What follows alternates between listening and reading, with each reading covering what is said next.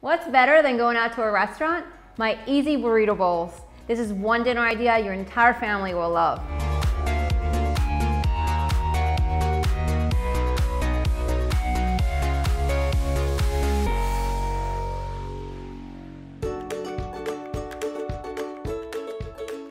Hi, I'm Laura, the founder of MOMables.com, and today I'm going to show you one easy dinner idea that you can put together in a snap. The idea of these burrito bowls isn't anything new. They just happen to be one of our favorite dinner ideas. One of the reasons I love making these at home is because I can prep the ingredients ahead of time and utilize leftovers. What's better than that? Let me show you how I assemble these burrito bowls. First, I cook my rice on the stovetop or in a rice cooker. I love this one in particular because I can program the cooking with a timer and have the rice ready when I get home from work. The rest of the ingredients are a breeze. I'm gonna shred some leftover rotisserie chicken and place it in a bowl.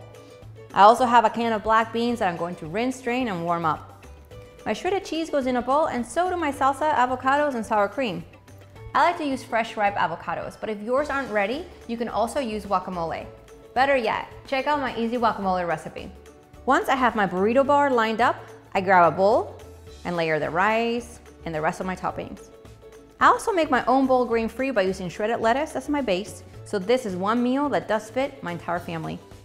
What I love about this dinner is that it's so interactive. My kids line up, they grab a bowl, they fill it with their favorite toppings, and dinner is ready within minutes. Literally, it is our easiest dinner of the entire week.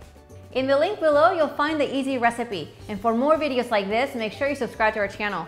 For more easy recipes your entire family will love, head over to MOMables.com.